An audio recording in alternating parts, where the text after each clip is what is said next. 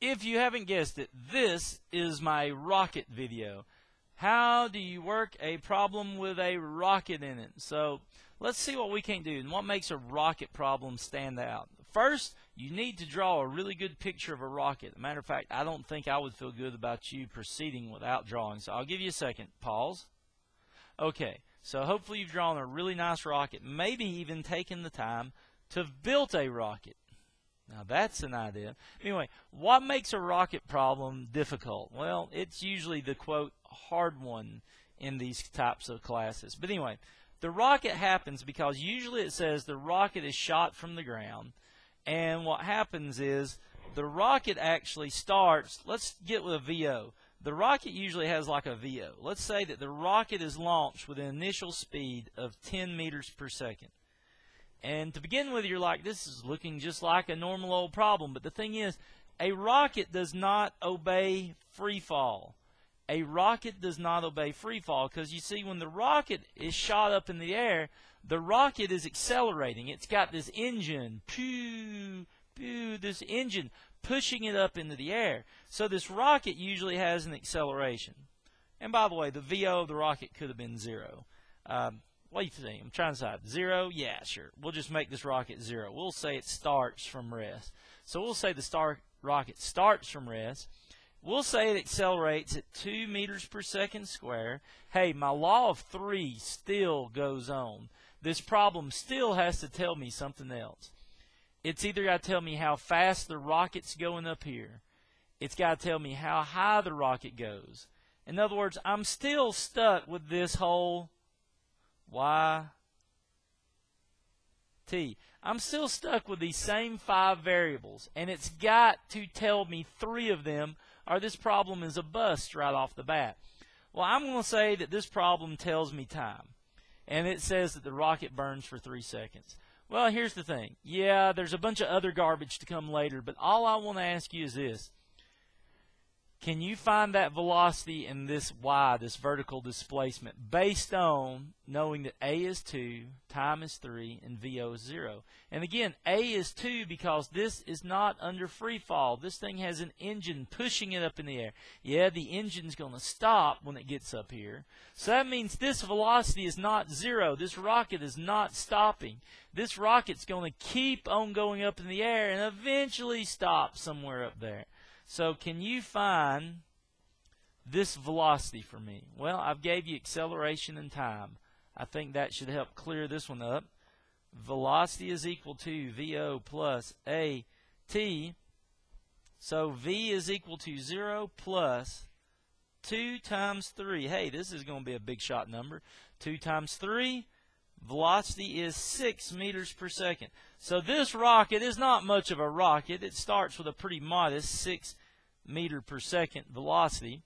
Could you find how high this rocket goes for me? Yeah, that would be easy enough.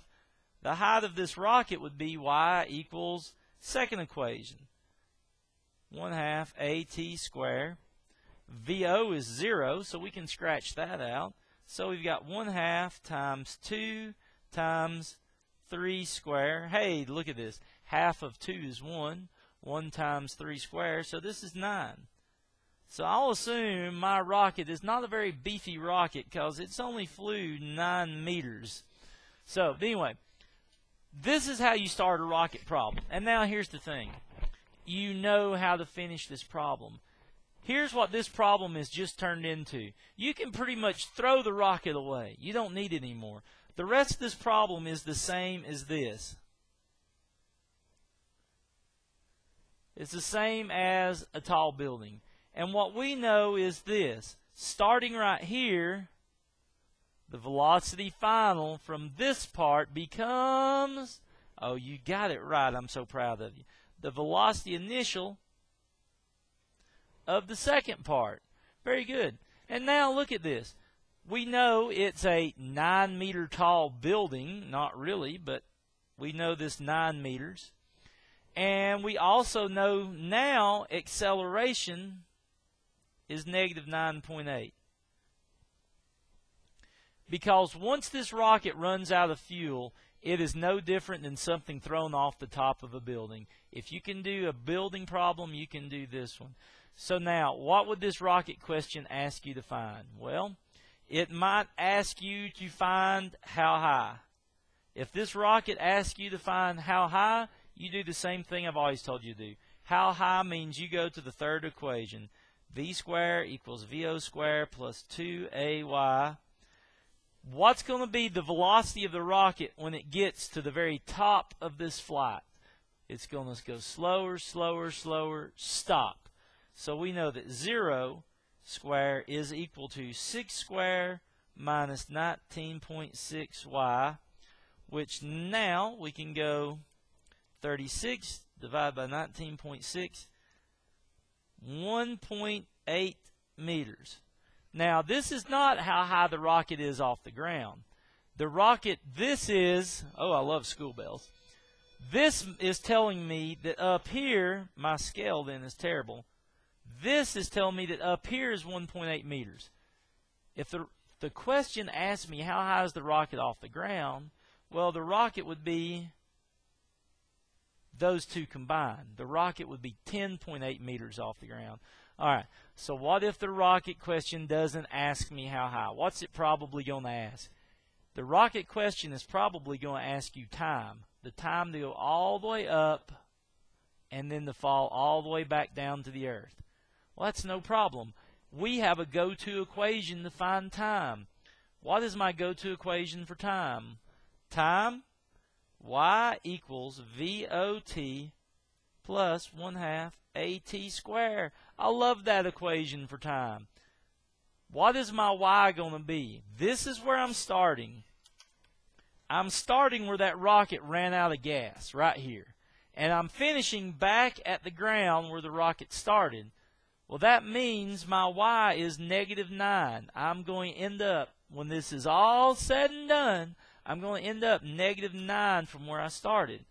-9 equals VO, which was my velocity final for the rocket, is 6t, half of -9.8. Now look at what I've got. I've got a quadratic. Sorry I'm not talking like this. My throat's getting a little sore. Anyway, let's plug this in the calculator. A, B, C. I'm going to go with this older calculator again. Mode, 1. Because even old calculators need love. One day I'm going to do a video called Old Calculator Appreciation. 4.969. I still have my 1979 model TI. Anyway, first value is negative. I don't want that. Next value is 2.1 seconds after you round. This is where a bunch of you would bite the bullet on tests. 2.1 seconds is the time for the rocket to get from here to here, back to the ground. A lot of times this question wants to know how long was the rocket in the air. Well, the thing is, the rocket was in the air for 3 seconds already. From here to here, it was 3 seconds to get to here, then another 2 seconds, which means the rocket was in air for a total of 5.1 seconds. There you go. The 2 times, the time from this part being added to the time from this one. And this is your most basic rocket. And remember, every good rocket starts with a good rocket picture. Don't let me down. I'm counting on you all out there. Everybody have a good evening, and I'll see you later on the Turdford channel.